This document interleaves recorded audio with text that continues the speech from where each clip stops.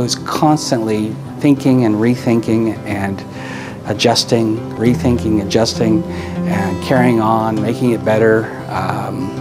And I think that in itself was a huge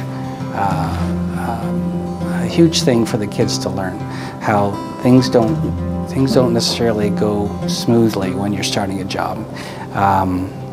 And they know from the hard work they put in that it's a lot of work and a lot of changes, and you have to be flexible, and you have to be patient, and you have to keep working hard and keep your vision and follow it through to the end. And they did a fantastic job with that.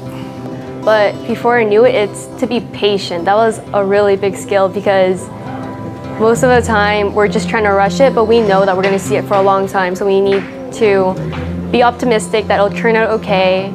I think I'm just really proud that we stuck to it until the end.